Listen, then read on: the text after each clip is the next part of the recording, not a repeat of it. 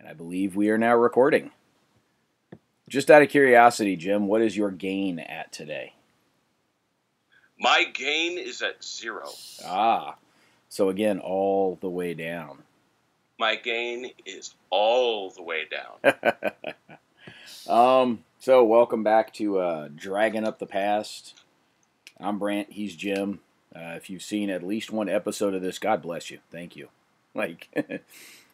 I suppose we should do introductions because, we have no idea how many people are actually watching this, and it's one of the videos at this point is up to about 130 views, but I'm pretty sure that a good 15 or 20 of them are both you and me. So. Yeah, well, that's not immoral. The point at which we hit 4 figures, we're going to throw ourselves a party. Fair enough. I do have to confess, you unintentionally gave me a chuckle earlier today when you said, "Hey, I'll ping you when I get back, but I'm heading to the gym."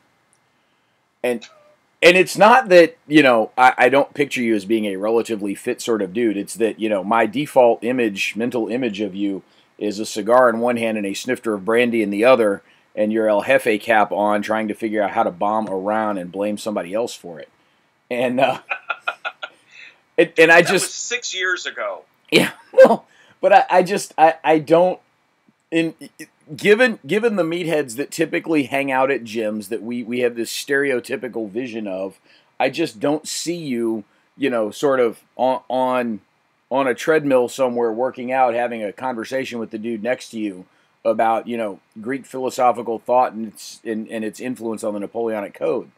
And I can see that conversation with you happening anywhere else in your life except perhaps at the gym. And so that's why it's an odd image to reconcile. Well, I will tell you even worse. My preferred gym here in the great state of Wisconsin, the city of Milwaukee, is the Brickyard, which has been complimentarily described as a place looking like a bulldog chewed up the mats. So it goes back to my days. I started going there when back in the days when I had, as it turned out, unfulfilled dreams of playing defensive end for the Green Bay Packers. That's a lot of years ago. Yeah. Wait, the Packers were around back then? Quiet, you. I thought you were going to tell me you were working out for your burgeoning MMA career on the senior circuit there. Yeah, they're going to do an intersex bout between me and Ronda Rousey just for the joy of watching her kick my head off. All right, so Dragon Magazine 171. You want to take a guess as to time here before you go start looking up what the number one song was and the number one movie was? Does it take us into the 90s? It does, in fact, take us into the 90s. So I will say 1994, June. You are way overshooting it. Really? Okay. Yeah, this is early 90s. This is like 91. So we will get there momentarily. So I will say this, despite the cool little candy stripe on the top letting us know that there are new AD&D trading cards and a poster inside, they are not, in fact, in our screen reference document here where we're going to be able to see them, and I'm sorry. But the header across the top, always be prepared for a little surprise. Hey, that's what this show is all about, isn't it? That's why we do this without any kind of basic preparation. Yeah, we kind of look at a cover and go, hey, that looks cool, and we run with it. I will caveat it with this. The episode with number 73, I knew what was in there. I intentionally pulled that one, knowing what was in there, because, again, the whole key there was that was the first one that I had ever bought off the newsstand, so I knew what we were getting into with that one. And then the one with the Napoleonic skirmish rules I grabbed for you, again, knowing that was going to be something you would get a kick out of. So beyond that, we're just totally making this crap up. And I want to give a shout-out to Jack Nastyface on the GrogHeads forums, who has fond memories. In fact, he says that's the one he actually still has from that era because of how much he loved the skirmish rules. So that's pretty cool. Yes. And let us, however, deduct a few points from his score for also enjoying the fact that it put firearms in melee. That's actually minus 4 points. It is. When I read that, I could understand it, especially, and let's see, he gets 2 points for liking the Napoleonic skirmish, minus 4 points for adding firearms to melee. But then he gets 3 points back for playing the skirmish with air-fixed plastic soldiers. Yes. Okay. Which is so he's at a -1 in the aggregate. Sorry about that. Yeah. Well, we'll find a way to give him some points back at some point. We should probably just give him a couple of points for even bothering to watch the show. Fair enough. So that probably takes him. Probably should give him at least 2, which would take him to a net +1. There you go. All right. Anybody else out there watching the show, you can pick up some utterly meaningless and useless points. It's kind of like the points from Whose Line Is It Anyway, right? That's exactly what it is. It is after this we model it. All righty. So what's happening in Dragon Magazine number 171? Walden Books is still a going concern and still attempting to sell complete box sets of games to people who would like to overbox the sets and slip a few extra things in there, forcing the guys behind the counter to go reshrink them in order to fool subsequent customers. Is that about right? Right. This was... So we were... That's how I read it. Yeah, well... That's absolutely how I read it. We were starting to hit Drow Fever here, thanks to our boy Dritz and Salvatore's series. So the Icewind Dale trilogy has already I believe fully published at this point, and we're working our way towards subsequent Dritz novels. But this is the height of second edition product proliferation. So we've got the arms and equipment guide. You'll notice we do not have a Rollmaster ad on the interior first page. We instead have the AD&D equivalent of Arms Law with the arms and equipment guide. I don't know. I mean, Arms and Equipment Guide is a good book. And I'm not saying that either is bad, but we have already left behind the insane level of detail that was Arms Law. Yeah. The Arms and Equipment Guide, which is sitting right behind me, is a pretty manageable tome in comparison. Yes. We've left aside some combat complexities that people attempted to graft onto AD&D in favor of lots of non-weapon proficiencies, because God forbid we call them skills, and so now we're starting to have some other rules proliferation elsewhere in the second edition D&D system that go beyond detailed in killing people. Now we're going to get detailed in other facets of our game. But yeah, so we're starting to see some. Yeah, we're starting to see some spread amongst the settings in the D&D world, and so Forgotten Realms. This is all things Forgotten Realms. Greyhawk it's been sidelined. It's not been completely kicked to the curb because the Greyhawk Wars box set comes out around this time frame. The City of Greyhawk box set, which is still one of my all-time favorite box sets, comes out around this time frame. But right now, it's sort of all things Forgotten Realms, and so that's why we've got our Maztica ad on here for the Aztec-influenced corner of the Forgotten Realms. Hey, look, it's your Grenadier game. Yes, there it is. This thing, I've been meaning to look up the sales. We talked about it briefly, and I don't need to dwell here, but it's interesting. This thing obviously had a good run because we've seen it in several episodes. Played it, liked it. It was their attempt to take a shot at Warhammer. Didn't work out. Yeah, we're... from the last episode where we saw a mention of this to this one, we've had 30-something issues go by in the in-between. People don't freak out. You haven't missed 30 episodes of the show because we're not doing these in order. But we've got an ad here several years later for essentially the same product, and so that's not too bad. This could very well be the same photos. It may well. All right, so July of '91. So this is early 90s. So while you look up July of '91 on the pop culture charts there, I will run us. I'm already ready for you, but go ahead. Well, so our contents, again, I'm sorry we don't have the insert for the AD&D trading cards. That's not going to stop us from talking about them. I do like this, the guest editorial by Michael Stackpole, and guess what we are still arguing about? Role-playing and reality. Role-playing and reality. The yes. dividing line is thicker than some people think. Well, why do they got to push my shiny red button? The members of the audience may be thicker than some people think. You don't say. Oh, please tell me, Mr. Stackpole. Tell me true. Looking forward to this. We'll look and see. We have the Who's Who Among Dragons. So Bruce, our good buddy Bruce Hurd, talks about dragons as rulers of the realms somewhere out there, which is kind of yes. That's a neat concept. As we are recording this, we have just kicked off Thanksgiving at GrogHeads, and so we have Hunting Tanks is Fun and Easy. I promise I didn't pick this issue because that was there, but I thought it would be kind of neat to, since it's here, we'll tie it into Thanksgiving.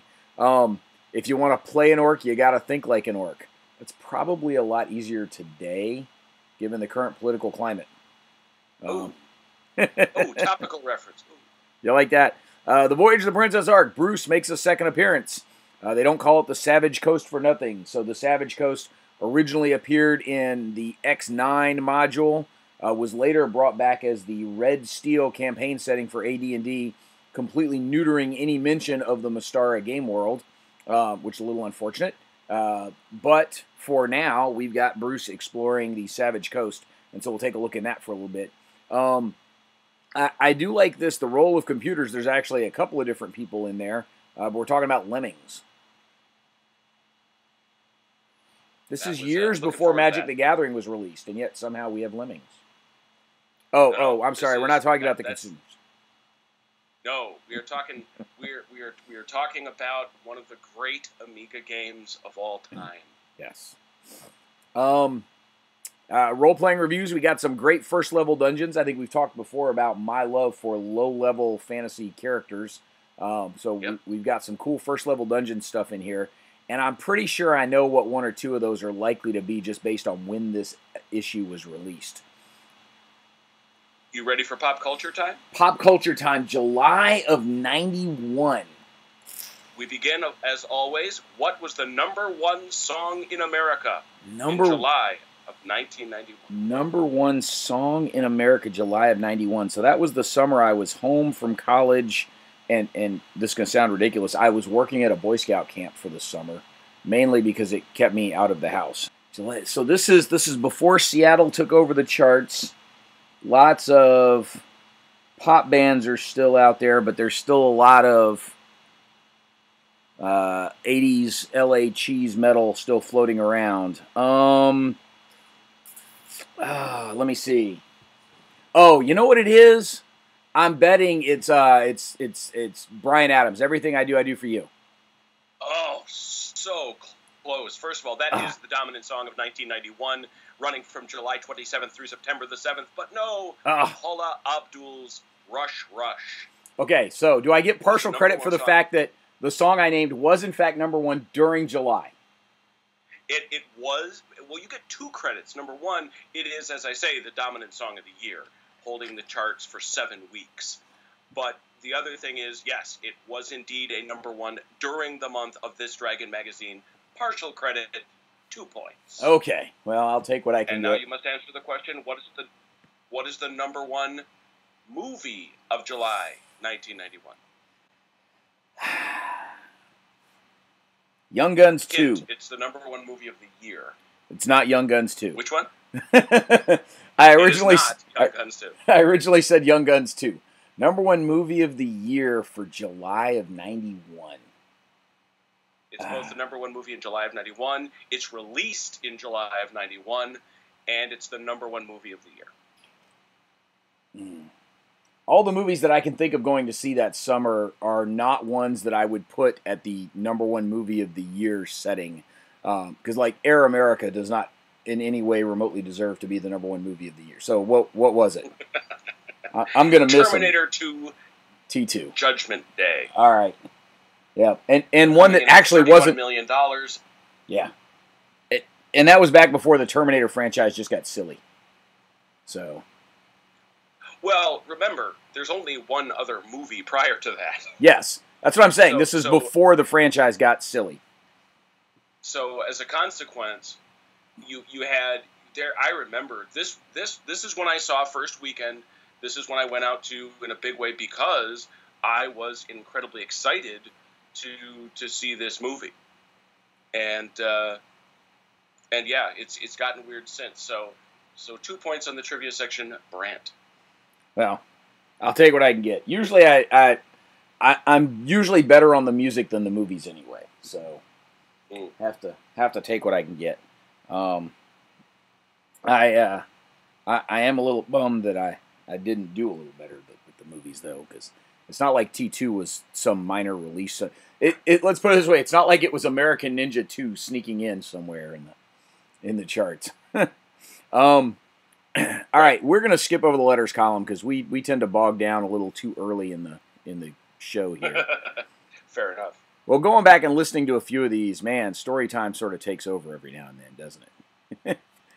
All right, guest editorial by Michael Stackpole, game designer, writer, member of the Phoenix Skeptics, and let's say this is probably before Michael Stackpole became Michael Stackpole. And after decrying story time, I am going to give you a brief digression. There was 1 year at Origins, I don't remember if it was 06 or 07, where I managed to piss off in very rapid succession Michael Stackpole and Lou Zocchi and Larry Elmore, all in a matter of about 15 minutes. We were loading out the exhibit hall, and the guys from L2 let me borrow the cart that was at their booth just to schlep some of my stuff back out to my truck out at the loading dock. That cart turned out to belong to Lou. Didn't know it was Lou's. The guys from L2 didn't bother to tell Lou they'd let me use it. So as I'm bringing it back in to park back at L2's cart, Lou is yelling at me, "That's my cart! You took off with my..." No, the person who had possession of it actually let me use it. They just didn't bother to tell the original owner. But outside, it turned out that I had double parked Michael Stackpole, and then trying to get out of his way, almost hit Larry Elmore. Yeah. I was going to say, making Lou mad is not really that tough. No. Yeah. No. So I don't know. But to stack it with, and look, to stack on top of it, Stackpole and Elmore, I mean, that's going for the legends there, you know. So it was not in any way intentional. It was all completely honest mistakes along the way. But yeah, I was shooting for the legends of the game there that day. So what is Michael giving us here that's going to completely freak you out? Well, and unfortunately, I'm not as wound up about this as I thought I would be, having now glanced through it. This is part of the era of Dungeons and Dragons is going to make us all crazy. Yes. And he is writing an article. If anything, I'm going to be mad at him for attacking a straw man, because he holds up a book and you can see its picture here, "In Pursuit of Satan: The Police and the Occult," and another book by a doctor, don't know from where, a Dr. Carl A. Roschke, the author of a book of dubious scholarship entitled "Painted Black." And here's the sort of thing that we were dealing with in July of 1991. That, quote, "One of the old tricks of brainwashing, perfected by military interrogators and even inquisitors centuries back, is to confound fantasy with reality." He goes on to say, "What distinguishes Dungeons and Dragons from other games is its open-endedness. No board exists, and there are no real rules in force, only some vague limits and options for each character. The identity of the player and the character, even though they are formally separate, tend to merge." Yeah. I have no doubt that there were individuals who played role-playing games that had a tenuous grip on reality. But do I need to tell anyone listening to this that we were mostly a bunch of sweaty, smelly, burping, chip-eating, soda-drinking guys that were talking about girls that we hadn't talked to yet? Yeah. Yeah. I mean, okay, you and I, we've both been role players. Let's total up our years. Mine is, math is hard this early. Yeah. I have been a role player for almost 40 years. How long have you been a role player? Role player 36, 37-ish. Okay. So you and I, 75 collective years of role playing. Have you ever met a person, male or female, young or old, that you felt was letting, not that they were a knob, not that you didn't want to play with them, not that they had BO, not any of that, was having a hard time distinguishing between their character and themselves? No. Okay. 75 years, 2 people, folks. I'm not saying it didn't happen. That's crazy. You never say never. But I just wonder who Mr. Stackpole is writing against. Certainly, in my mind, nobody's serious. Well, and quite frankly, here's how I would do this, and you know, I'm clicking around and scrolling around a bit just so that people get a sense of sort of where the article is going here without actually scrolling through it in its entirety for people to read the entire thing. But honestly, what I would take out of this is that Stackpole is attempting to provide the readers with some ammunition for an argument that he fully expects them to get into with someone who is not a gamer and not a reader of Dragon Magazine, and attempting to give folks something they can fight back with. That's really how I would take this. That would be my gut on this. Obviously, you know, we don't have Stackpole on speed dial that we can just call him up and say, hey, what were you thinking with this? Maybe someday I'll ask him about it if we ever run into him at a game convention sometime, or better yet, you can go ask him about it because I'll probably be balled up in the fetal position under a table with all the insanity that we seem to inflict on ourselves. So we'll have somebody ask him to fight. But that would be my gut reaction on this, is that this is providing ammunition for folks that consistently get into these arguments with people that have no idea what these games are about. That's where I would see this going. Yeah. And again, I just look at any such person and go, I'll happily tell you about it. I'll share my good experiences and my bad, but I have never once seen what you describe. Yeah. And so this is, I'm 99.9% certain this is after the ridiculous Tom Hanks Mazes and Monsters movie, which was a fictionalized movie based on a book that had originally claimed to be nonfiction and turned out to be bullshit. But I think this issue, and therefore this editorial, are being released before NBC aired, or maybe it was CBS, the utterly dreadful TV movie Cruel Doubt. So maybe you can IMDb that one on the side while we're still chatting here.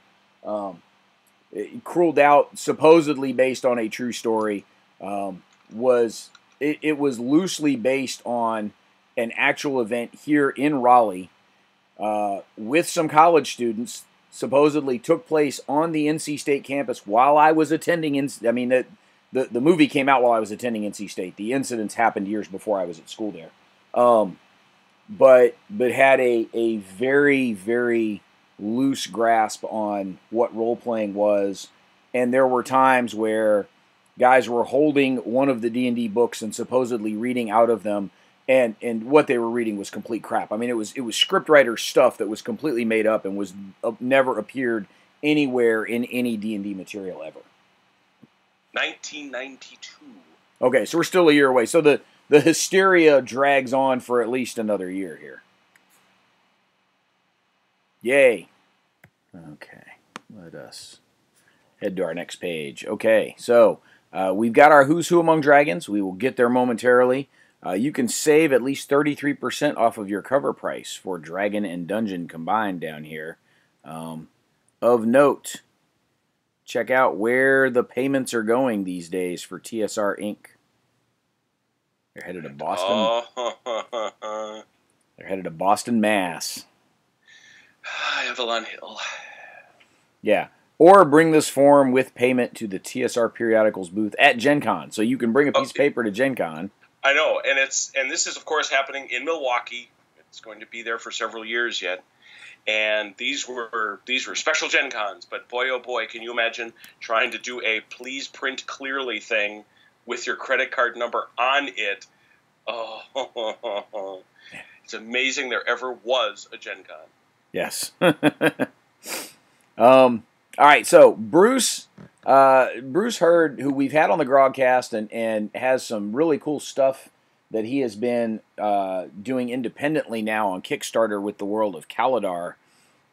Bruce started out just, I believe, was just a translator. He's French. His native language is French. he started out translating stuff for TSR, and then slowly, well, not necessarily slowly, rapidly worked his way up in the hierarchy there to where he was essentially the godfather of the Mystara game world, of the known world from the BECMI series of box sets. And at this point, pretty much all of those rule sets are out. We're still a year or two away from the Rules Cyclopedia.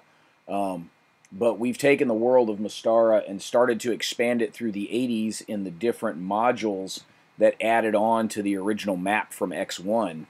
But by now, most of the gazetteers have been released. We've taken that game world from X1 and blown it up quite significantly. And now Bruce is kind of in charge of going back and coloring in the lines, or coordinating the people that are coloring in all those pencil sketches that everybody else drew on the map for them. And so we've got most of that happening in the Voyage of the Princess Ark series that we'll see a little later in this episode. But here's a one-off article on this. And so that's the dragon from our companion game box cover art.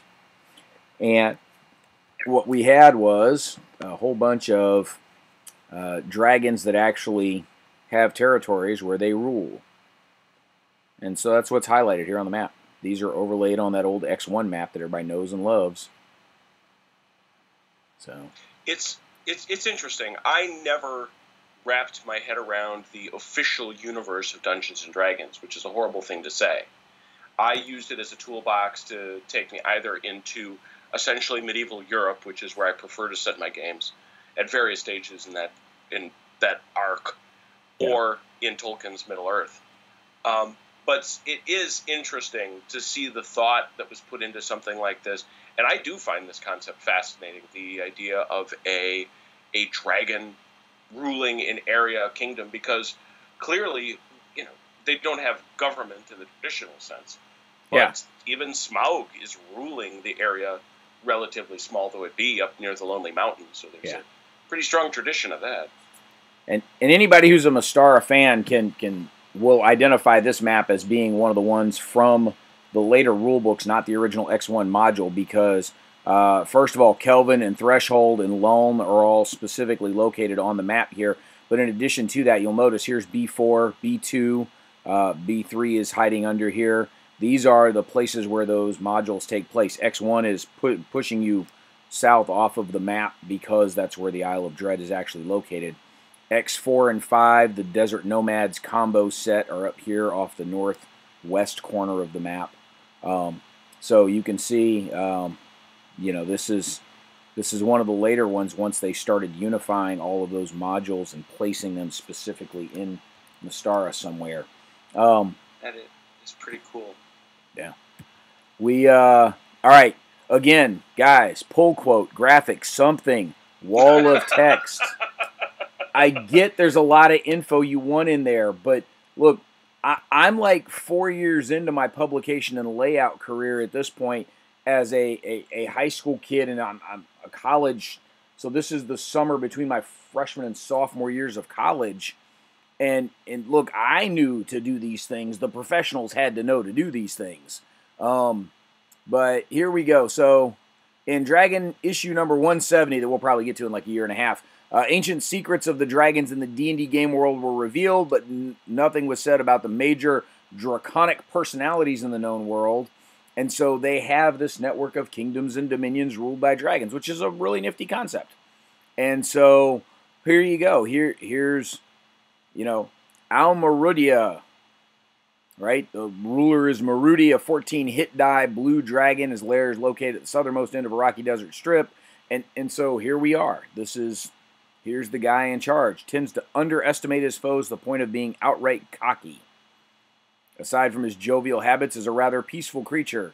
Never known a peaceful blue dragon, but it's not like I'm personal friends with a blue dragon anywhere or something. Your mileage may vary. Yes. Jim, here's one for you. This dragon is 323 years old. Nice. It's a she, though. It's a she. I was just looking at age. Like the 323 years old caught my eye. And I would like to observe that I believe 323 is relatively young. Well, but here we have an 11 hit dice white dragon is a very old dragon, now 112 years old. Okay, so what is the no? What's the ecology here? I don't know. Admit, I'm not the expert here. I am now I'm looking this up because because it must have to do because look at the type of dragon. Right, it has to go because a red dragon, Amburier, ruled by Amber, a 17 hit dice red dragon, covers the Altan Tepes Mountains. He is a young, successful dragon, merely 152 years old. Yep, there you go. Yes, it must go to race. Yes, it must. Yes. It's interesting, and this is something that, man, perhaps this is a gap in my knowledge, because I never built the ecology of dragons the way it clearly exists. I used them as, other than a couple of the more famous worms from legend, whether they be medieval legend or whether they be, of course, Tolkien. Obviously, there's a fairly firmly evolved ecology out here, and the magazine is named that for a reason. Yes. Yes. And here we have Thundar the dragon, not Thundar the barbarian. Sooner or later, you run out of names. Yes. Yes. I would not. That's okay. I just said something nice, right? You heard me say something nice. Oh boy. I have written rules for it's a term I invented for bureaucromancy, which is what I try to practice on a daily basis. And one of my rules of bureaucromancy, it's a very high one actually. Always be the person in the room with the courage to raise your hand and say, "Does anyone else think this is really stupid?" And I can come up with any number of examples where that person just didn't come out, and as a result, something dumb happened. Who was not in the room to say, "We are not naming a dragon Thundar," nor for that matter, are we going to name a realm Kanistan with the ruler Kanistar. This was nice. You guys were doing well, and you slipped into the stupid. Well, what do I find out about Kanistan and Kanistar are located in the Ethingar Khanate, so for what that's worth. Are you going to defend this? No. Okay, you're going to lose points just there. There's a difference between explaining and defending. Okay. I can do one without the other. So Thundar, or is it Thunder? I got nothing. Thundar suggests 2 A's. I'm going to say Thunder. He's -1 third. What's the? That's actually a she. What's the mod? Thundar is a she. Oh, Thundar is a she. Herlair, yes. Thundar is a she. My apologies, ma'am. Treat Thundar as a huge drink as far as aging and ceremonies go. Okay. Colorful personality, good. 13 HD, 73 hits. Okay. All right. Okay. Yes. Great. Thundar. Rule of Thundiara. Yeah. Otherwise known as we ran out of ideas. Yeah. I just hate to be mean to Bruce like that. I'll tell him to his face. Give me his number. I do not say these things. We're only putting it up on a podcast. I know. I'm not exactly acting. Well, he also only lives about a half an hour from you. That's true. He does. He actually does. I know that. So, and we've never met, but I am everything I've heard and everything I've read seems to be he's an altogether fine fellow. So I probably should be more circumspect. Can we please go to the next page because I'm going to have another attack. I do need to mention the Orc's Nest. Oh, sorry. Yes. The ads for the Orc's Nest have been everywhere in Dragon Magazine for a good 5 years now, and I know that because in the summer of '88, on our travels back from Europe, moving back stateside, we spent a week and change in London, and I have been to the Orc's Nest. I spent money at the Orc's Nest. I bought a bunch of BattleTech stuff, actually. But I have been to the Orc's Nest and spent money there. And I grabbed one of the Orc's head, this little circular thing right here.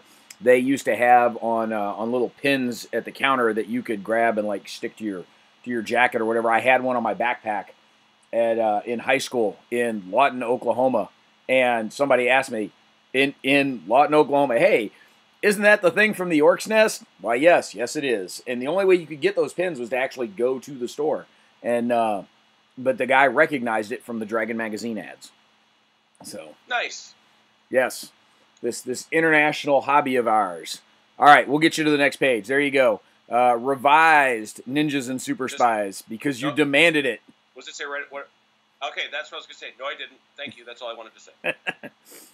However, this strikes me as an awesome concept, and I never could actually find a copy of this, but the concept really just sounds cool. King Arthur is a mutant. Oh, yeah. Oh, yeah. Yeah, the bomb struck. King Arthur is back. Oh, heavens, I've got this book. Really? Oh, yeah. Yeah. That's kind of awesome. Yeah, no, it is what it is. It is what you'd expect it to be. It's these are the folks that give us Teenage Mutant Ninja Turtles. Yes. I do wonder, so Palladium Books Department D is where you would order King Arthur. What do you get from departments A, B, C, E, Q? I see one person sitting alone in a cube that measures 10 by 10. Yeah.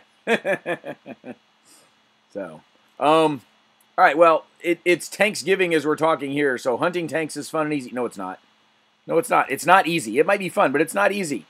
You know, the U.S. Marine Corps says that hunting tanks is fun and easy. No, it's not, because the problem is the first time you miss, you're screwed. They've got thermal sights and lots of machine guns. Look, as a tanker, I will tell you, it is highly, highly unlikely that we are going to waste a main gun round on a person. I'm not saying it's not ever going to happen, because you might just really, really piss off the wrong guy someday, and he's going to put a Sabo dart through your ass. But we've got a 50 cal and two M240s bolted on there, and the coaxial 240, because it's bolted onto a 60-ton tank as the stabilizer mechanism, you could do surgery with that thing. I mean, it is so ridiculously accurate out to about, 1,000 meters or so with that coaxial machine gun. We hit squirrels on berms at 800 meters with like 2 bullets. It's that stable and that well sighted. So yeah, it sounds good. It might make for some good movie magic somewhere along the way. But no, hunting tanks is not a fun thing when you're a crunchy. Just for the record, I thought we were squishies.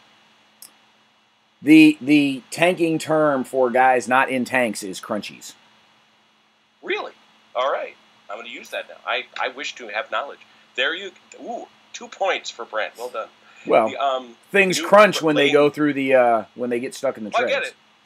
I get it. It's just there's this long tradition of people without armor going squish. So yes. I had long heard them called. But in any event, I love...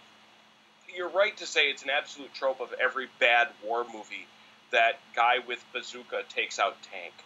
Yeah. And that's not to say it doesn't happen, but I'm not a tanker, nor have I've been in some tanks, certainly never operated them in anger, but I'm guessing that dude with no cover aiming at front armor of tank is a poor choice. Yeah. So here's a couple of things, the more realistic take, particularly for someone who is zooming in and reading this. So if you're a hero, you can climb on top of a tank and drop a grenade through its hatch. That worked in Red Dawn. It really works. Israeli and Syrian commandos stopped tanks this way in battles outside of Beirut in 1982. But let's face it, the Israelis and Syrians in Beirut in 82 were flipping nuts. So that's not a normal thing to do. Rioters sometimes do it with Molotov cocktails. Again, if you get that close to the tank crew screwed up. Right? And as it says, it's not a good way to collect retirement pay. And they are absolutely correct. The key thing is there's a difference between killing a tank and making it combat ineffective. So killing a tank, like actually blowing up the tank such that it is of no further, military use to anyone in the future, is really, really hard to do. That said, a well-placed RPG round in the rear sprocket of an M1 tank, and you now have a pillbox. Because it's not going anywhere on one tread. Yes. So the question is, what is it you're trying to accomplish? If you simply want to stop the tank in its tracks so it can't go do something else somewhere down the road on the battlefield, shoot off the treads. At at at an absolute worst, you've got a pissed off crew that now needs about 5 or 6 hours to replace the sprocket and put a new tread on. It may be more than that depending on what's going on, but that's at a minimum you bought yourself a bunch of hours and a pissed off crew. Depending on what you're trying to accomplish, that's the key thing. Can you incapacitate the tank? Sure. Can you kill the crew? That's a lot harder. But in Iraq, in Gulf 2 during the insurgency there, in order to mess with an M1 tank, they were having to bury clusters of 155 millimeter howitzer shells, and it would take a cluster of 3 or 4 shells to really mess up the tanks when they drove over them and they exploded. Now, it would really mess up a tank, and there was a report of at least one tank being flipped over by a large enough dual IED blast.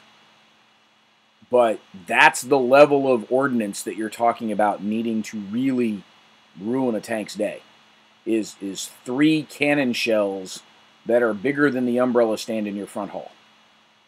That's not something that commandos are hauling around in their back pockets. Yes. So, and even over here when they're talking about several missiles function differently, Saggers and Swingfires and Hellfires and AT-6s, some missiles are wire-guided in that literally when the missile shoots out, there's a wire that's uncoiling out of the back of the missile that the missile firer has to keep that missile on target. Now, you can move it a little bit, and that will adjust where the missile is actually going to impact. But that wire has to remain attached to that missile in order for it to finally hit its target. And that was one of the things they used to teach us. They used to call it the Sagger drill with the tanks. If you detected one of the earlier Soviet ATGMs being fired at you, what you were supposed to do was immediately sprint for some kind of wood line, fence post, power poles, whatever you could to try to break that wire with the gunner tracking that missile towards you, so that it would lose its guidance and then eventually either fall where it is or just continue on a dead flight and not hit you. Hellfires have, and like it says, the AT-6s, the Russian AT-6s, and later Russian AT rockets have a better tracking system that relies on an initially identified signature to keep on target. The longbow system, same way. The longbow radar system for the U.S., same thing. But yeah, to actually kill a tank, to ruin a tank's day and make it combat ineffective, that's a lot more firepower than one dude's carrying it around.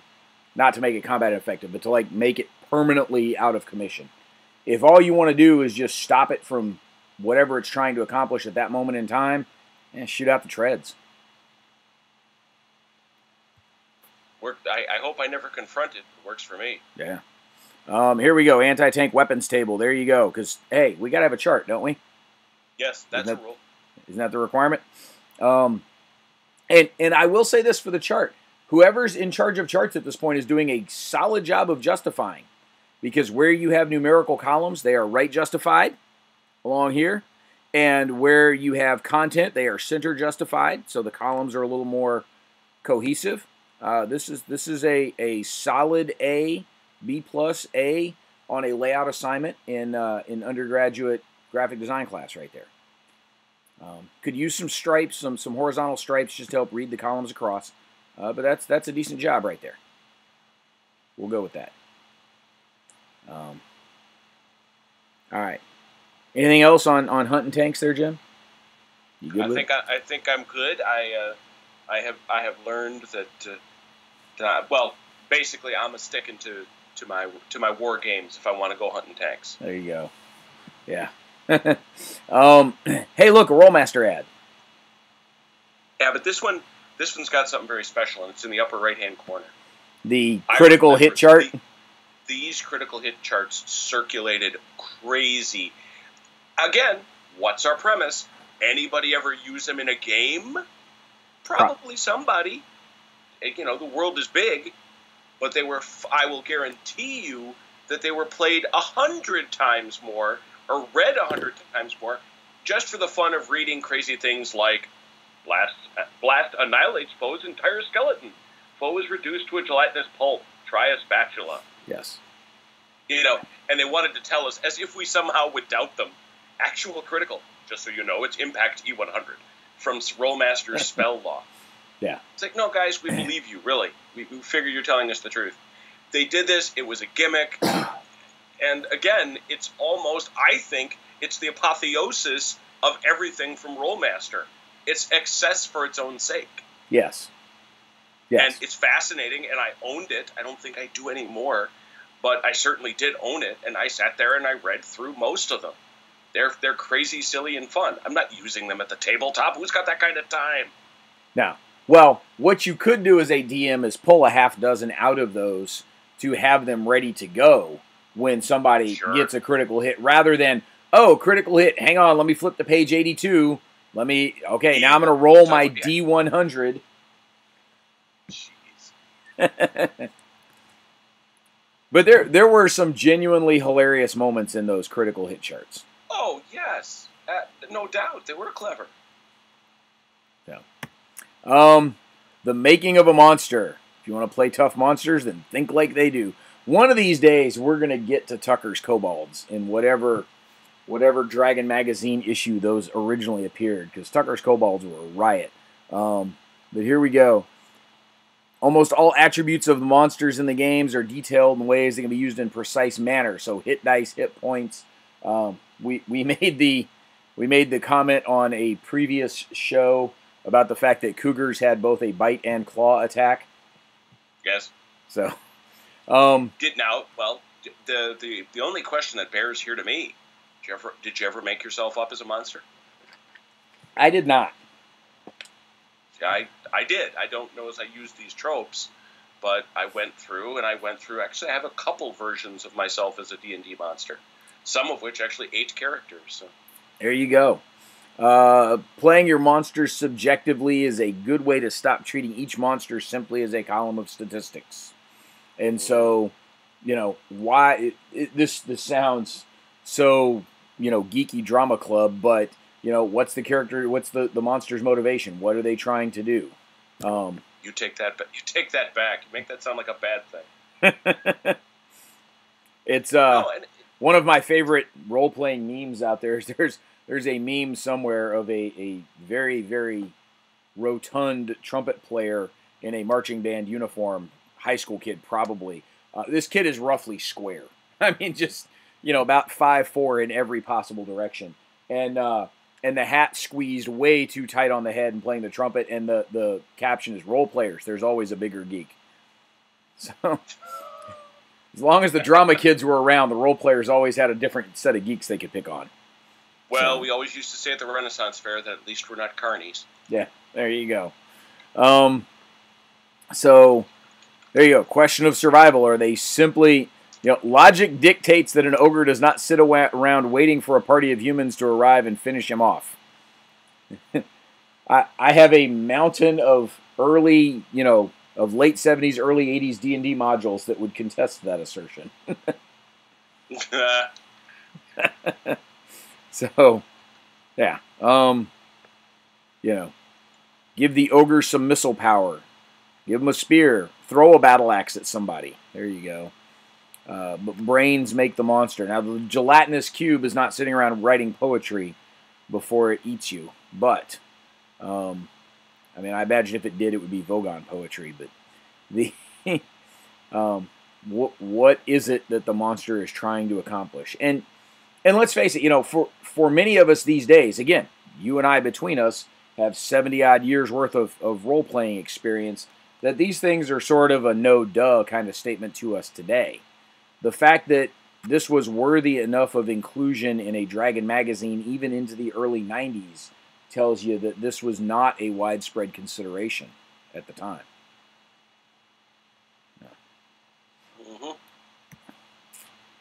Mm-hmm. To their credit, we got graphics. right? We've still got a little bit of a paste up challenge up here with the yellows not matching on the header versus the background color. Oh, this yellow. Yeah. Well, clearly they pasted that up. Oh yes. So, I mean, transparencies had been invented at this point. PageMaker's been around for a while. What's the matter, people? That's an affirmative. Yep. All right. Care for a drink. The decanter of endless water. There you go. Here's what I want to know. How come every fantasy fire department out there didn't have a decanter of endless water on its fire engines? But I give them a lot of credit. I've always enjoyed role-playing uses for simple things that are more clever than it might suggest. Right. Others would argue that some of the things this guy proposes doing with the decanter of endless water are an abuse. But you know what? If you're clever, you're clever. Yeah.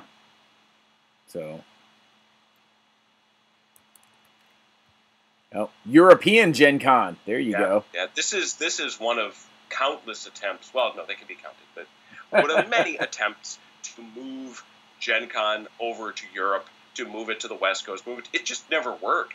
It's very interesting to me that PAX Unplugged, which is as we record this, seems to be succeeding in a way that Gen Con East, Gen Con West never did.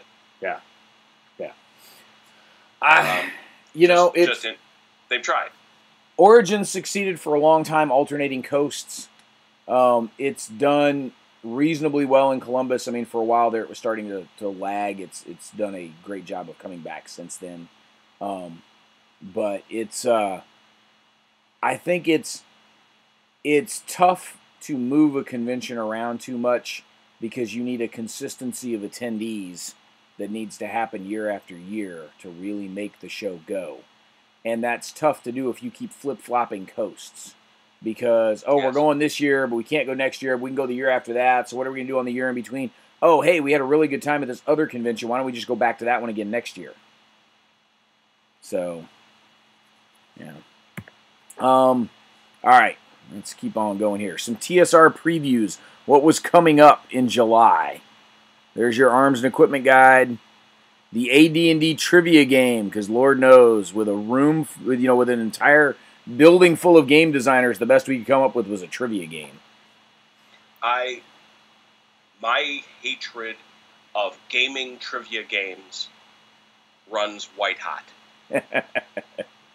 There are so many dumb games out there. Like my son is actually kind of fond of. We didn't play test this at all. In fact, I'm holding it in my hands right now. I'll play We Didn't Play Test This at All anytime. It's dumb. It is what it is. But it actually gives me a laugh or two. Truth in advertising. I will not play the AD&D trivia game. Take that away. Throw that nonsense out. And play the game. If you are playing the trivia game, you should be playing the game. Yeah. Oh, I remember the first time I saw this at Gen Con, and I thought, what don't do you own all of it?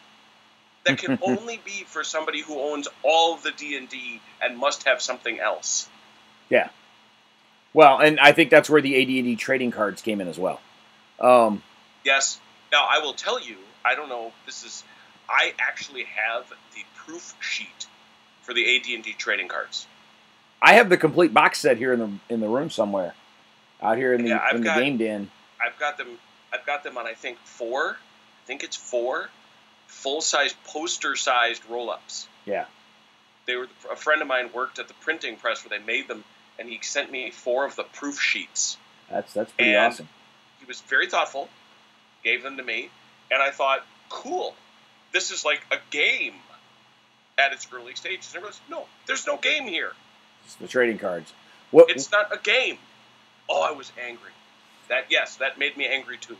So I had a friend of mine who some good friends of mine were the guys that worked at and ran the local game store across the street from the university here, and a couple of them were at my wedding. I mean, these were some great friends of mine, and one of the things just in the chats around the AD&D trading cards that we talked about, they said because they had a box of the trading cards up there at the register. Not too many years later, they were supplanted buy the boxes of Magic the Gathering cards. But at the time, they had the AD&D trading cards. But then also, on a shelf off to the side, they had the complete box sets of the full run of the D&D trading cards in the big, long, skinny shoebox like that you'd find the full set of baseball cards. Oh, sure. Yeah. And they couldn't keep those in stock. And I think they maybe opened the second pack of what we would now call the booster cards of the little foil packs.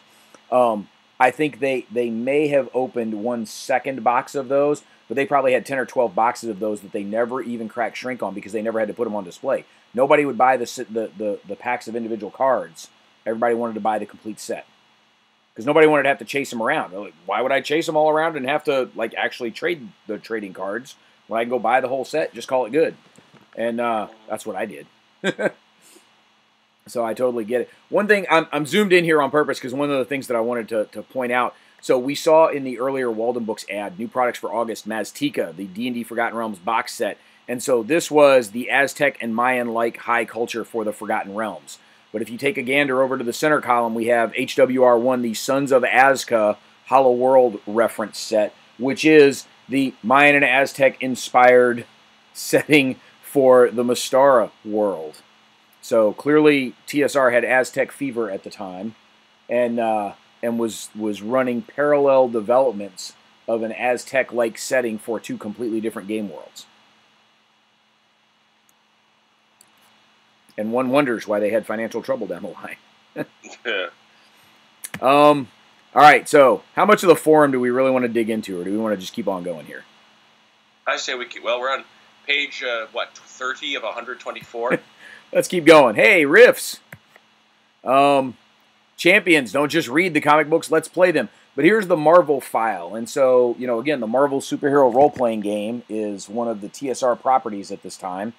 And so we've got stats for various Marvel characters.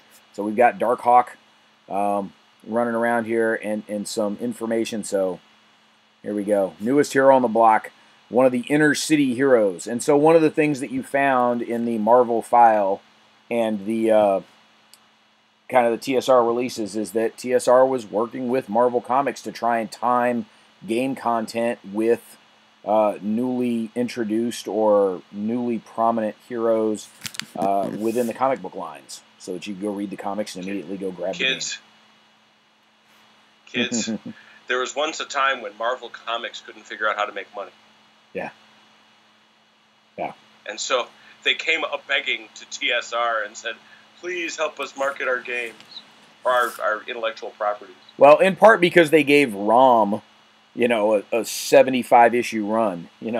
ROM was the hot toy of like 1978, and they kept the comic book going until 85 or something like that. It's like they should have shut that down a lot earlier. All right, the role of books. Did you read any of these? That's where I was just a second ago. Achilles' Choice by Niven and Barnes Tor. Which is on page. Anything else? Oh, yeah. Good night, Mr. Holmes. I will say, so Stephen Lloyd, The Paradise War. I've not read The Paradise War. I've read a half dozen other Stephen Lloyd books. The guy is a fantastic writer. I would wholeheartedly recommend whatever you can find from him. But if you want to find a specific book because he writes a lot of series, if you want a single volume book that is an incredible read, track down Byzantium by Stephen Lloyd. It's the story of an Irish monk who was on a pilgrimage to Byzantium to deliver a handwritten copy of the Bible that he and his brothers had created in Ireland. They're going to go present this to some grand mucky muck in Constantinople. And as soon as they hit the shores of France, he gets kidnapped by Vikings, by a Viking raiding party. He still manages to end up in Constantinople, but I'm not going to tell you how because that would ruin part of the story. But it is a fantastic read and a great romp through late medieval Europe with the Vikings, with the Eastern Roman Empire.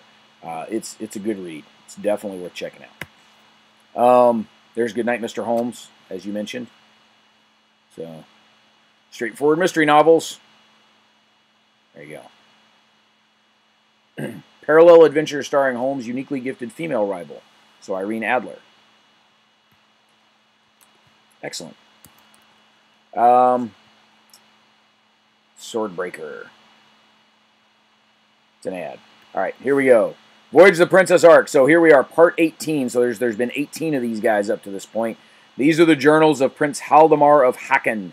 He's got a flying boat, not unlike, you know, Captain Hook's flying ship from Peter Pan. But they've got a sky ship that they're flying around in. And these are the things that expand the Gazetteer series for the Mystara world. And so here we go. What are we doing with the Princess Ark? We're paying a visit to Slagovich, which is out on the Savage Coast, and this is written as a journal. I was fortunate, so you can envision him narrating Captain's Log, Stardate, Hastmere 4. I was unfortunate enough to run into Leo on my way to the commander's deck in an attempt to explain all the refinements he brought to me as blueprints. So there you go. So this would be inspirational fiction, right? I mean, this was intended to inspire me to do a story in the to an extent in this world, because they do provide some actual stat info here with Red Steel, Slagovich, most of the Savage Coast, brutal land, often plagued by wars, etc., etc. The other thing that they had, and I'm looking for where it would have been. Yep, there we go. So they've got the game stats on Red Steel. How do these things work? So Cinnabril is the rare fossil, and Cinnabril becomes a fairly key component in the whole piece of the Red Steel Savage Coast setting. Currency values are as follows. You've got a bright, a fair, a dim, and a dark. There you go. But part of what the series did is it blew out the trail maps. It took what was on the trail maps and expanded everything around. So here you have the city-state of Slagovich and its environs. And there is a ridiculously detailed amount of mapping that went into the Princess Ark series. We're talking 1 hex equals 8 miles. They did the equivalent of the United States plus on an entire hemisphere of a planet at 8 miles. Over the series of the Gazetteers, plus the Princess Ark material, plus filling in a couple of gaps here and there with some modules. A ton of content here. You can still find a lot of these maps updated, cleaned up, deconflicted in a few cases. There's a guy named Thorfinn Tate that keeps the flame burning for Mystara out there. With regards to the map component, Thorfinn's maps are fantastic. But that's what he's doing. Voyage of the Princess Ark almost became kind of a magazine within a magazine because, look, they've got their own letters column. It's kind of cool. So, did you ever do much with the Mystara world at all, or deal with this? No, it's, as I say, it was... I very quickly went from modules, and I ran through a ton of the modules that are clearly become part of this. Yeah. But eventually, I grabbed the pieces, I guess, and I am only slowly, and this is an embarrassing admission from someone of my relatively fair level of experience, to realize that they all connected together. Yeah. Yep. If you take the original map from X1, you can bolt onto it with a whole bunch of the X series modules. And 2 and 3, not so much. But 4, 5, 6, 9, 11, and 12 all significantly bolted onto the map from there. And then once you get beyond that, CM1, the first companion one, stretched the continent almost all the way to the North Pole. But then you go back again, pull out the Princess Ark stuff and start following through, and the world gets a whole lot bigger and a whole lot more detailed. Because 8 miles to a hex, I mean, just think about your commute to work is probably more than 8 miles. Sure. You know, I mean, the city of Milwaukee is going to take up, half of this map. So, that's... Hey, look, figures you can see. It's amazing what you can do with some color in your pages. There we go. Of course. Well, the technology had to evolve. Yes. That's only And fair. so did the payroll of Dragon Magazine. But again, our Aztec kick continues because now we've got feathered serpents. Yes. Ralpartha Power. There's your BattleTech guys. How many of those can you name? Ooh, let me see. 893 is the gimme. That's the Marauder. 1, 2, 3, 4. Man, these things were squatting weird. Yeah. I've still got a bunch of these. I gotta go take a look. I'm pretty sure 890 is a Jenner. 898's an Atlas. That was a bit of a gimme. So, I'm not sure these are all scaled properly, but yeah, that's what I'm looking at. That is so weird. It may just be the various blow-ups of the images, but that's so weird. What is unfortunate is that after such fantastic figure photography over here, we're still back to unpainted models against a black background. Yes. Sad. All right, more Palladium ads. You know, I know Palladium sold a lot of books. I saw more Palladium books at used bookstores than I ever did on the shelf at any regular bookstore. Yeah, and that is something that, you know, it's funny you say that because I was having the exact same thought. It's really starting to get to me, given the quantity of Palladium ads we've seen over the course of these episodes. With that, if you folks want to comment in the forums, I'd love to see how many of you are playing Palladium.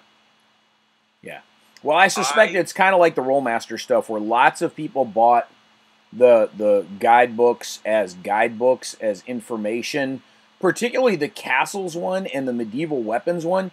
Those were pretty well detailed, and the research, I can only assume, was good. I don't know enough about medieval weaponry to question their research. But I know that I had the Castles one for a long time as a reference book on castles, not because I was using any of the game stats in it. Sure. So, Bladestorm, Fantasy Miniatures Gaming in a Dark Chaotic World, because, you know, we needed another Fantasy Miniatures rule. Well, we needed another set of Fantasy Miniatures skirmish games. Yeah. There was with second edition D&D came the battle system, the miniatures game for Dungeons and Dragons. But battle system wasn't designed as a minis game, as a skirmish level game, was it? I mean, battle system, I remember being that was Big Wars. That was armies. Yeah. But they released a skirmish version of it subsequently. Isn't that D&D? See, you have arrived precisely at my point. Why? It's such a... What's the line from Star Wars? Now the circle is complete. Yeah. You've gone all the way out. You were frustrated. You didn't just want to play with individual figures and stories and tales, so you wanted to have armies, massive armies, big armies, sweeping armies. Oh, but this is too much. Let's have skirmishes. Wait, that's where we started. The Summit Games Network. This is where you get to take over. The Summit Games Network, the first games-only network. Okay. To order by modem. To order by modem. I'm not making this up. You could order by modem. Diskette size, 5 1/4 or 3 1/2. Okay. Yes, you could still order 5 1/4 discs from these guys. What is the... So this is a website, basically. This is a bulletin board system for gaming, yeah. They have an 800 number phone line service nationwide. Yep. Modem checking. Okay. Our network allows you to upload and download files simultaneously. Not just upload and download, but hyphenated uploads and downloads. And a lifetime membership fee was a mere $15. Oh my goodness. Oh wow. It's so strange because obviously I was in graduate school. I was in my PhD at this point. But so I lived through this. But this is so, now that I'm looking at it from the perspective of 2017, this is an artifact. I feel like Indiana Jones. What were you doing? What was this for? Wow. Yeah. Crazy. The role of computers. The role of Thank computers. you, Summit Games Network. There's your Eye of the Beholder. Well. The first graphically based fantasy role-playing game for computers is fantastic. There you go. I certainly beg to differ. But yeah, Bard's Tale is going to have an argument with you there. Yeah, and Bard's Tale was the better game, actually. Well, and Bard's Tale's almost into its second decade at this point. So yes. We have had people, quote unquote. Yeah, we've had some people comment online that they actually played the Buck Rogers computer game. So we found somebody that did that. That we still haven't found anybody who's played the tabletop role-playing game. We found people who will admit to owning parts of it, but they when asked if they ever played it, they get curiously evasive. It's delightful that they want to defend it. Yeah, well, okay. And then our argument that nobody actually played it still stands. Yeah, Dungeon Master Chaos Strikes Back. Okay, Dungeon Master, the original, is one of my favorite games of all time. This was for the Amiga, in the days of the Amiga 500. You can see it's the 2000 there. Yeah. This was a really, really good dungeon crawl. My brother and I played this obsessively. You couldn't play multiplayer, just sat and watched each other play. We played this for many, many hours. It was a great, great game, and it's one of my favorite memories of this area of gaming. So here's to you, Dungeon Master. Yep. And here we are, the Gold Box Edition D&D games from SSI, set in the Forgotten Realms universe. There's our Secret of Silver Blades, coming on the heels of Pool of Radiance and Curse of the Azure Bonds. It occurs to me that SSI is our Slytherin. At the time, yes. Yeah, they were doing niche war games, niche role. Now, this was as broad as it was going to get, I suspect. I don't know if Slytherin has ever sold a game that sold as many copies as the Gold Box did, but my point's going to stand that they produced a ton of absolutely precious war games. I mean, they did Battles of Napoleon, which is still one of the best simulations of Napoleonic warfare ever done. Yeah. And all those war Age of Rifles, which go on to the GrogHeads forum, and all it takes is I would love to have, it's like that thing you have at a factory where it says, we've gone 17 days with no injuries. Well, we've gone 14 days with nobody calling for a remake of Age of Rifles. All right, here's your lemmings. This is where, as far as I can figure, this is where castle defense comes from as a concept. The whole premise of the game is these little lemmings are going to go across the field and they will jump to their death or be squished. You have to figure out a way to get them through safely. It was endlessly replayable. It was incredible fun. And watching them splat to their deaths and scream, they gave off these little screams as they died. Absolute classic Amiga gaming from the day. Two of my favorite Amiga games are in this issue of Dragon. There you Both go. Lemmings and Dungeons. All right. If you're ready for adventure on Gemstone or any of our other 12 exciting multiplayer games, sign up for Genie today. So we are now going from play by mail to playing online on bulletin boards. Yes. That was the thing, and I wanted to do it so badly. I will make fun of it now all you want, but we wanted to do this because, frankly, we didn't often have enough opportunity, especially as I got, grad school, for those who don't know, can be a bit of a lonely experience. You don't have your high school buddies, you don't have your college buddies. They've all gone off. Some of them actually have these things called jobs, and you're looking for ways to do it remotely and to still hang out with each other. And that's why there are still guys who play over things like Yahoo and Fantasy Realms and all these other online services because they can't get together with their people. So this is the birth of that. That's pretty cool. Yeah. Now the technology here, holy cow! Yeah. I Can you go like back the up there? fact that you had to set your modem to half duplex, local echo, 300, 1200, 2400 baud, and then at the U hashtag prompt, enter that string and hit enter, and then give that your credit card. I'm gonna throw a flag on you for vocabulary. It was not a hashtag back then. That was still the pound sign. That's true. It was a pound sign. That's absolutely right. I give myself -3 points for incorrect diction.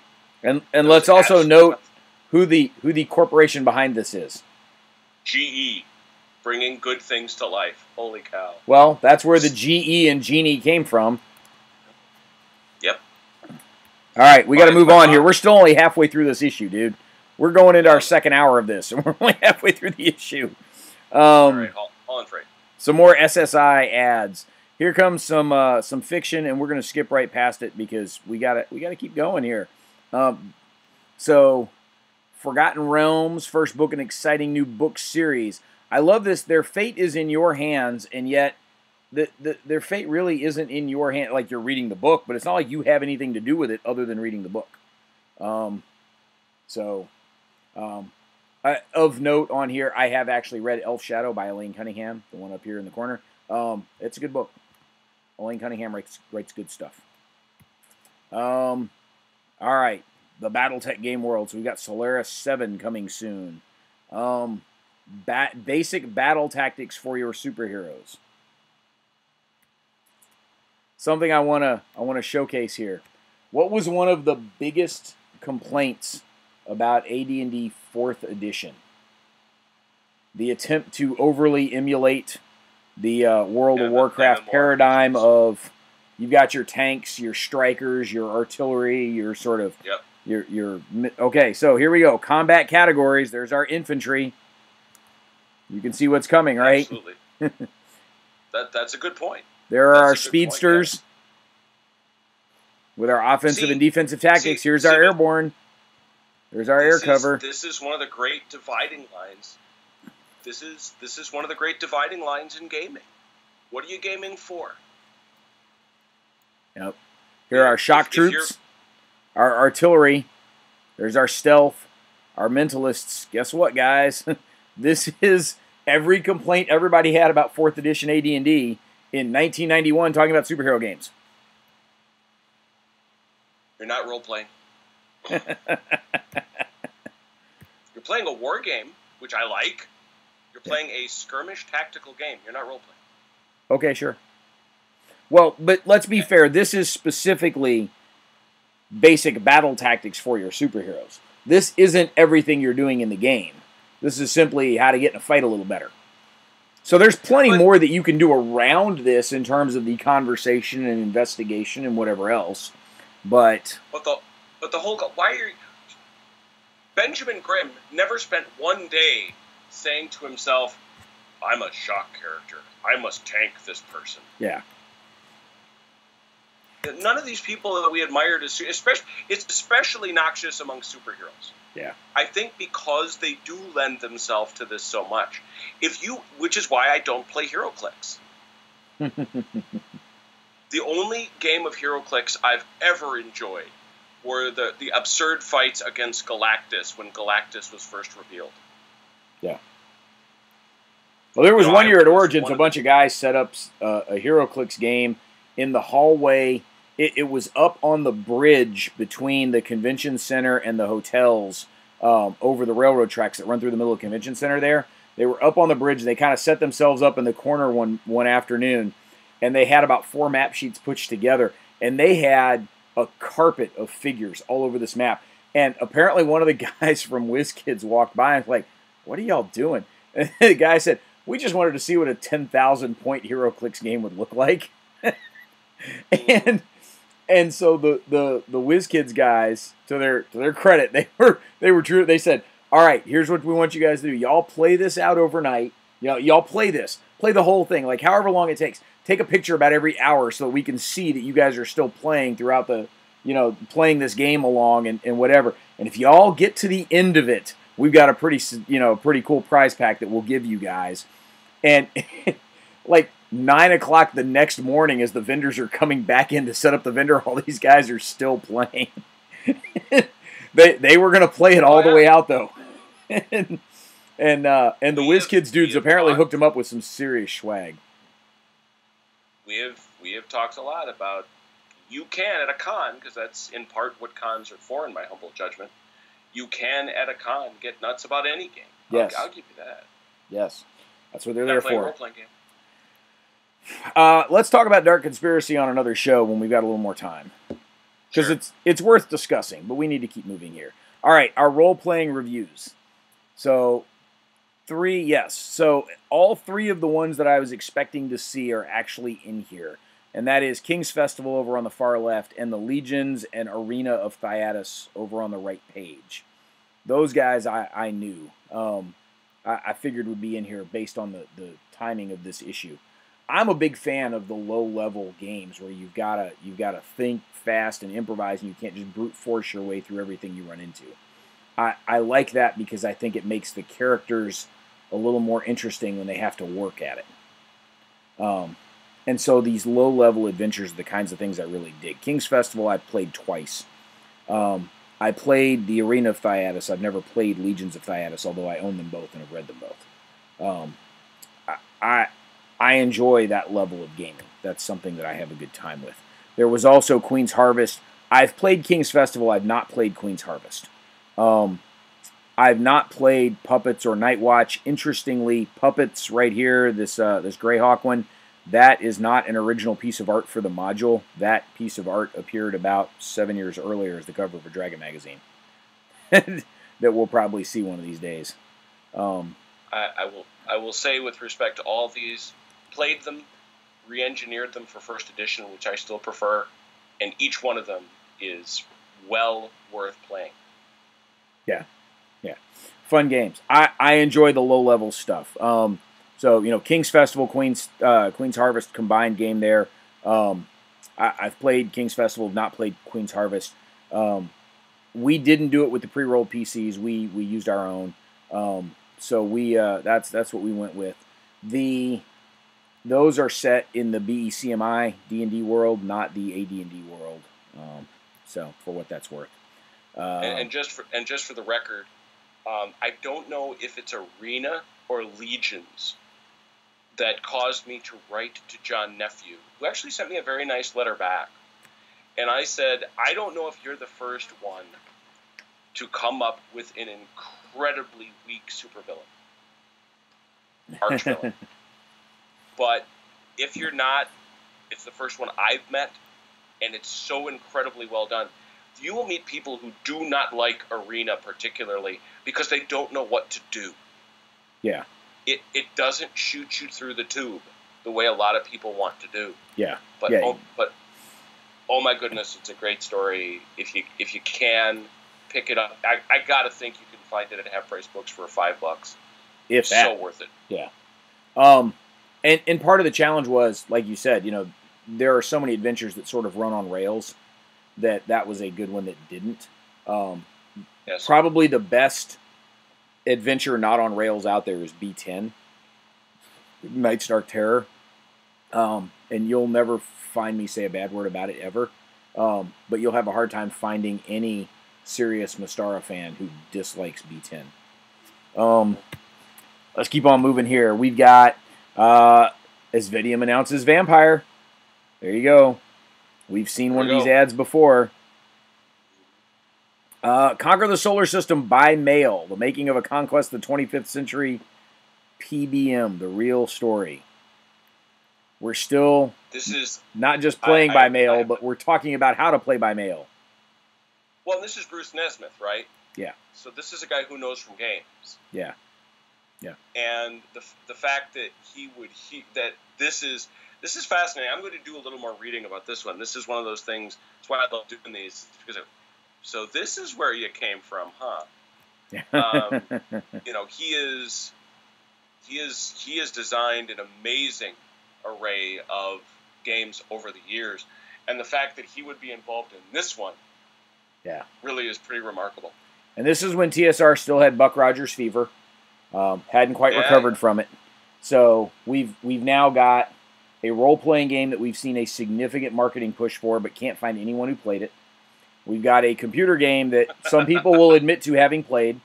And we've got a play-by-mail game at a time in which play-by-mail is rapidly being supplanted by people playing online with each other. And so, you know, again, much like the role-playing game, I'm curious how many folks ever actually played the play-by-mail game, particularly given the cost involved in this. No hidden turn costs. Oh my God, these turns get expensive. Right? Turns 1 through 6 cost $4.50 each. Yep. Right, that's $27. Yep. You know? Oh yeah, and they wanted to sell this. This is, you know, we were trying to make our way to understanding how internet gaming would work, and I played in PBM games. They were of course Napoleonic. Yeah. They were not. But like you say, it's the turns are what they are. But you also have to have rules, setup, package, and 3 turns. Yeah. You see that? Oh yeah. For $20. Mm-hmm. So, sage advice. All right. So how many angels can fit on the head of a pin? All right. Just go to the one in the center, please. DM who insists the wizard spell flies. Ends effect. I don't know who to hate more in this story. I am really, really torn. I hate the DM. Let it be clear. What do you mean it stops when the person lands? Read the spell. But then, this. Do you really write in to sage advice if you didn't have a big fight about it? At this point, what you want is somebody else to settle it so you can go back to your buddy with a copy of the magazine and go, "You're wrong." Yeah, exactly. Exactly. That's the entire point of this. I don't like either of you. I don't like either of you. And I sort of respect, although I think it's overwritten, the response. This sounds like a workable house rule. But there is nothing in the spell description in either edition of the game that even begins to suggest that this is the case. Okay, if that's true, then it's a sucky house rule. Alrighty then. If by workable you... so I'm sorry. I do really love this column. Talislanta, the Bard Games republishing of it. Incidentally, you can order it in Germany. Yeah, not a bad thing. No elves. There are your game science, high impact, precision edge dice. And remember, they're warranted. All right. Robotech new generation video cassettes. We're still doing video cassettes. DVDs are still 10 years away, people. All right, now before you go to the next page, I demand you give me a number between 1 and 100. Just a random number? 64. Because that's the jersey of the dude they just had on screen here. All right, because... I've got a football game on in the background. You can now go to the next page while I go find out what 64 means, because you jumped me to the next page. Oh, well, I'm sorry. That's all right. Do I need to give you a lower number? 26. Yeah, 26? What's 26? Because let's go see. I tell you, of all the things I love in Dungeons & Dragons, I don't know as I like anything more than the deck of many things. Yeah.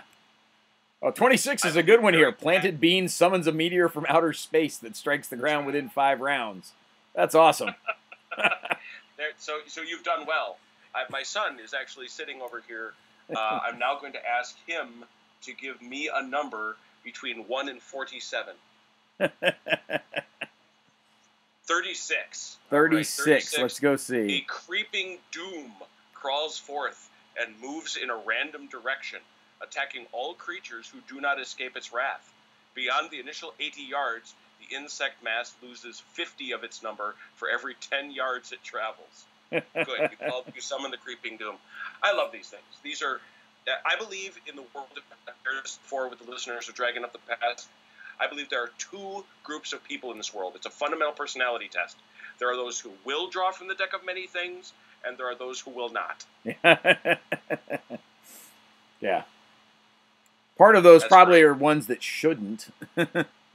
Well, that is as may be. All right, the convention calendar. There's Dragon Con.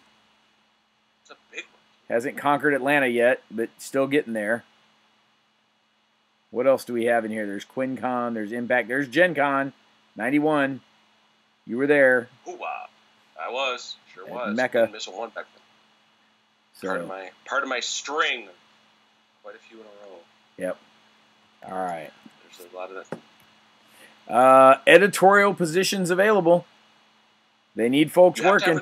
You have to have a degree in English. Which I love, because I do. You'd have been golden. At the time, I was working towards said degree. However, House of Ever. Yeah, I was getting there. Winter Fantasy, back when it was held at the Ramada. That Ramada is torn down now. That's not there anymore. That's gone. But that drifted for a while. I think it's in Fort Wayne, Indiana now. Huh. Okay. Yeah. We've got some Dragon Mirth. We've got some Chuckles. Love this. They're creeping up on the Giant's head. Stay alert. Good Scout checks out everything thoroughly. Except the head that you're on breathing. So this strikes me as every conversation we've ever had at GrogHeads. I know things get confusing during battle. Let's take a moment and think, shall we? Yes. Yeah, that applies to many life circumstances, including GrogHeads conversations. No dispute.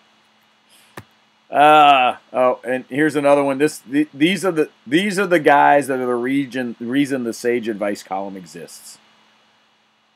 So if you don't acknowledge encumbrance, then it doesn't exist.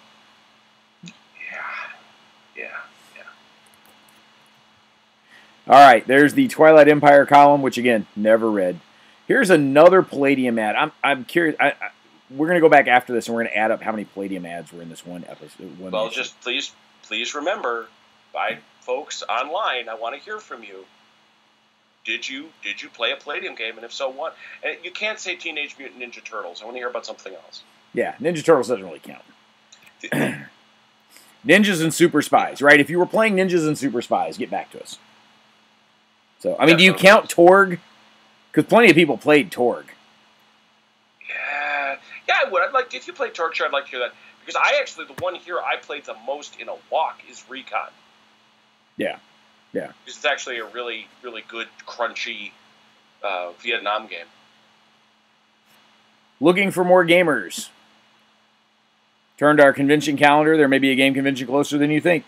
Whether you like board games, role-playing games, miniature war games, or just browsing around. No mention of regular war games. They talk about miniature war games. Not miniatures war games. Miniature war games. War games that can be played on an index card. That S is very important. I agree. All right. Here's Through the Looking Glass. So we've got some figure reviews, some additional critters, some fairly nifty looking ones. The Origins 91 painting contest. Nice. It's nice that the painting contest is still going. All right. Very much is. Here's our Dark Sun ad, as Dark Sun is about to hit in the world of Athos. Take over the world. Yeah. All right. Life Beyond the Moons. There's Spelljammer. I'm surprised we've not come up against more Spelljammer, because I enjoyed Spelljammer a lot. I think it was really just starting to find its groove at this point, and I suspect once we get past 171 into the 180s, we will start to see a lot more Spelljammer. All right. There's Mastika.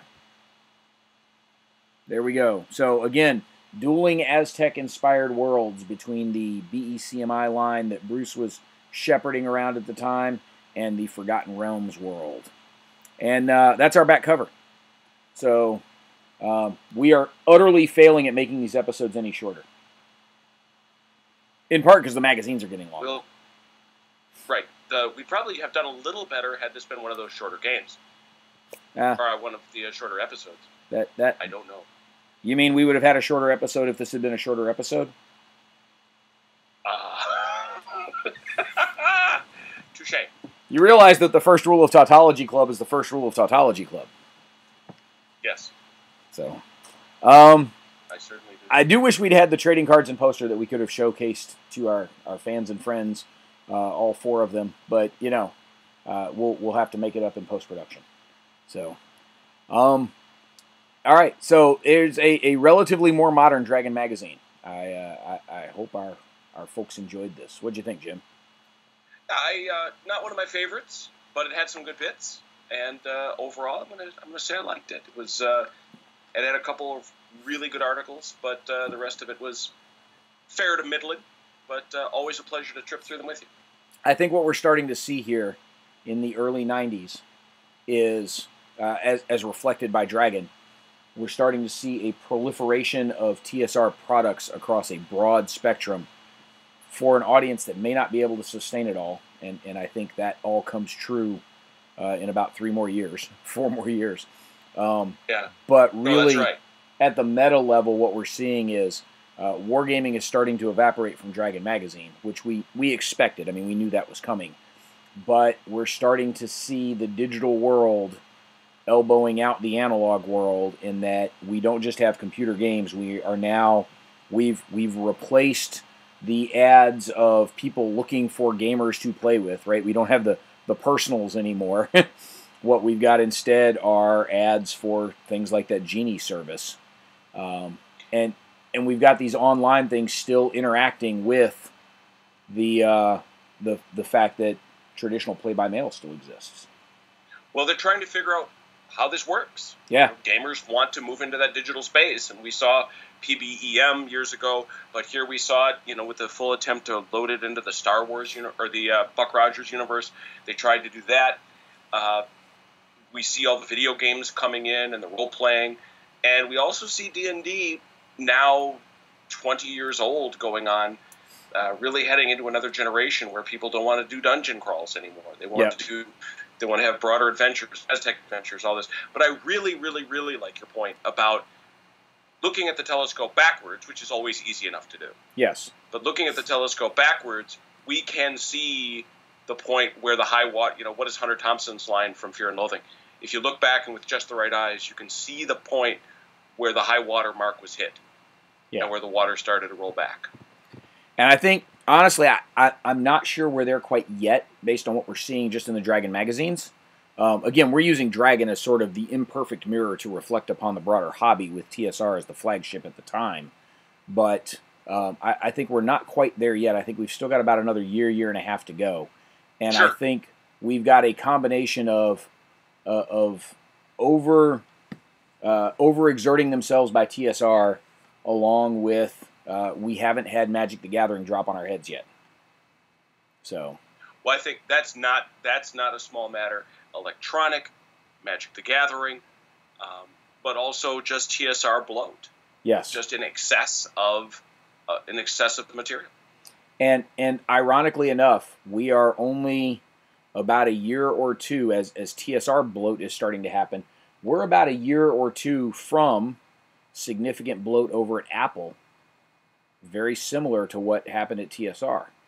Apple started to bloat not just their products with things like the Newton, but even the actual computer lines themselves, the Quadras and the Performas and all the different numbers getting attached to them.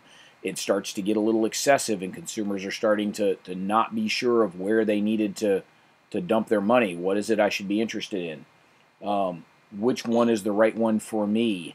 And hey, I want to check out some role-playing games. Which one's the right one for me? And you walk in and you're just overwhelmed. There's no easy on-ramp at this point. We're starting to see that kind of bloat. The difference is, Apple, of course, had the visionary to steer them back on course. TSR had, Wizards of the Coast deep pockets come bail them out. Yep. So. All right. Yay. This was fun. Let's do it again. Absolutely. See you the next time.